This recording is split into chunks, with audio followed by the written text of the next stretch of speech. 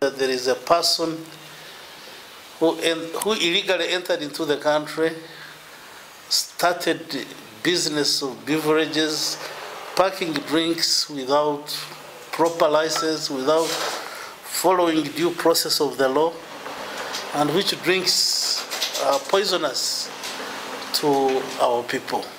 They have found his workers in a very, very dirty condition. People out there, they should avoid taking these drinks. They call them that they enhance sexual, they call them sexual enhancement.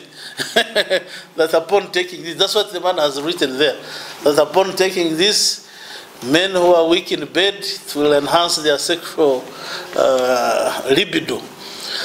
And in the process, people die. I'm going to inform the UNBS to come up and carry out operation like any other agencies do. Now, can you